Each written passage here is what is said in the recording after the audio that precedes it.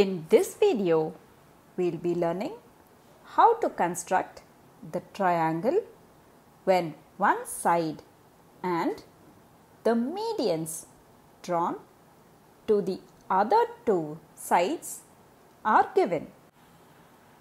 Before getting started, let's remember that the centroid will divide the median in the ratio 2:1. Now, let's get into our example. Construct a triangle ABC given the side BC is 8 centimeters. The median BE is 6.6 centimeters and the median CF is 7.2 centimeters. Now, let the point where the two medians intersect be G. This is the centroid of the triangle.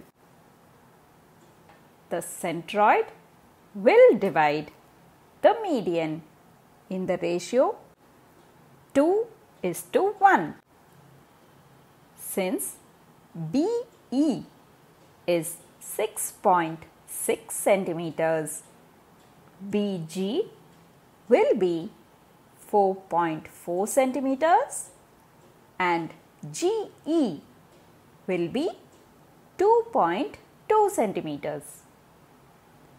Similarly, we also have CG is 4.8 centimeters and GF is 2.4 centimeters. Using all these dimensions, we'll start our construction.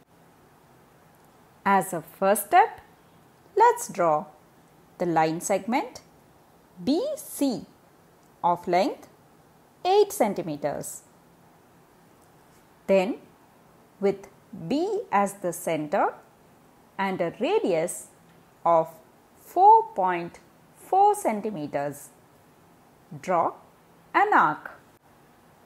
Next, with C as the center and the radius as 4.8 centimeters, draw another arc to cut the previous arc at point G.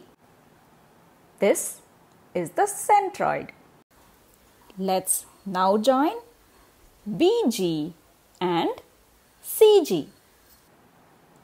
Now, with G as the center and a radius of 2.2 centimeters, let's draw an arc here.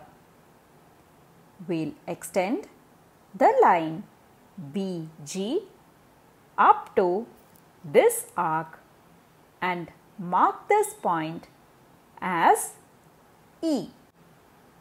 Let's remember that BE is one of the medians whose length is 6.6 centimeters.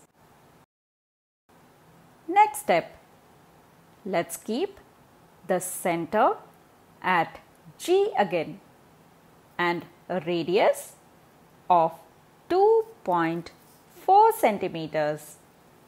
Let's draw an arc here and extend CG, meeting the arc at point F. CF is the other median, which was of length 7.2 centimeters. Now, let's join BF and CE and then produce them to meet at point A. The triangle thus formed ABC is the required triangle.